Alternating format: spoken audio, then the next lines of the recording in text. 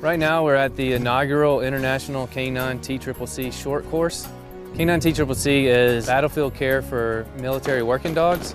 It's a product of new guidelines that were published in January of 2020 that formalizes treatment for handlers and medics to provide care on the battlefield. This is the first time we're hosting a K-9 TCCC course. For us, it's that big opportunity to learn that stuff we would not be able to, because I'm not a dog handler and my medic is no dog handler too. So we do not have that opportunity in the normal army.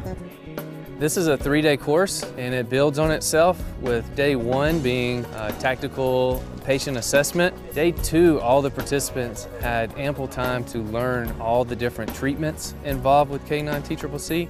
And on day 3, they will be running through scenarios and getting tested on their ability to put it all together. The in-depth medical stuff that I learned it's so good to know when you're a dog handler, because if something happens, you need to be able to deal with the situation even under pressure, which we got to do. So the March algorithm is what we've been training here. It's the basis of K-9 TCCC, and it's not much different from the human version. Except for the first M in March stands for muzzle. That way everyone stays safe while they're treating a military working dog. The second M is for massive bleeding. The A is for airway. The R is for respiration. The C is for circulation. And the H is for hypothermia.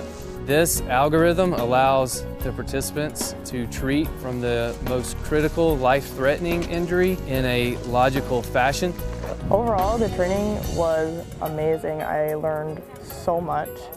I loved that we had a class and then hands-on, and then we ran through a bunch of scenarios, different types of scenarios. I want to thank for the invitation, and all the instructors were pretty awesome. I'll take with me a lot of knowledge, and I will try to get that to my fellow colleagues.